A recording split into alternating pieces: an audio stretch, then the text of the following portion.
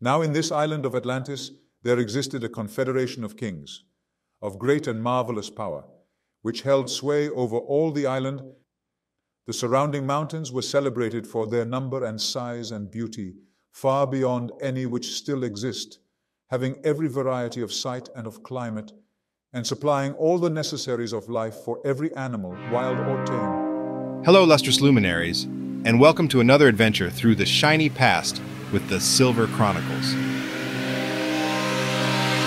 Today, we're setting our sights on the lost city of Atlantis.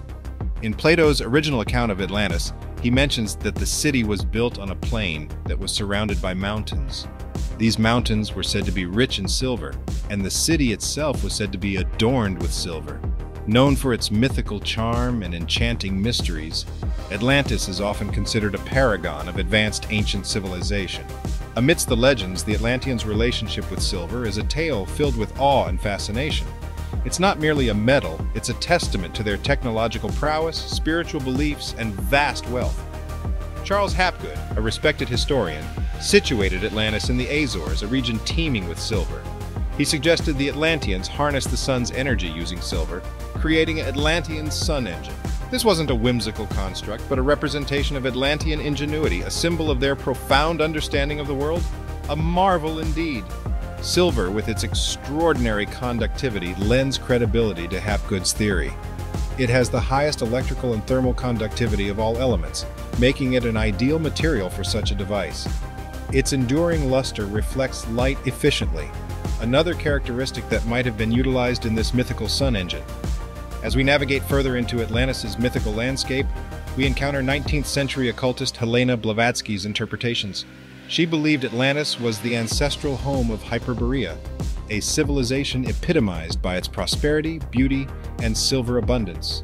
She painted a picture of Atlanteans utilizing silver in everyday life, crafting intricate jewelry, minting currency, and creating ornamental objects, underscoring their sophisticated craftsmanship. The story of silver doesn't end here. William Scott Elliot, a noted theosophist, introduced a more spiritual aspect. He suggested Atlanteans attributed magical properties to silver, viewing it as a conduit to the divine. His accounts even reference an Atlantean fire ring, a weapon of destruction forged from silver. This weapon was supposedly used in a cataclysmic war, resulting in Atlantis' downfall. Here we observe another facet of silver, its malleability and ductility. It can be shaped into any form without breaking, making it plausible for crafting weapons. Whether these narratives hold any truth or are products of speculation, one thing remains evident. The allure of silver and Atlantis are inextricably intertwined, enthralling us with their rich, layered histories. As we journey back from Atlantis, the legacy of silver expands in our understanding. It isn't merely its physical attributes that mesmerize us, but also the lore, culture, and technology it symbolizes across ages. Until our next radiant journey, remember, lustrous luminaries, let the shimmering light of knowledge guide your curiosity and stay silver.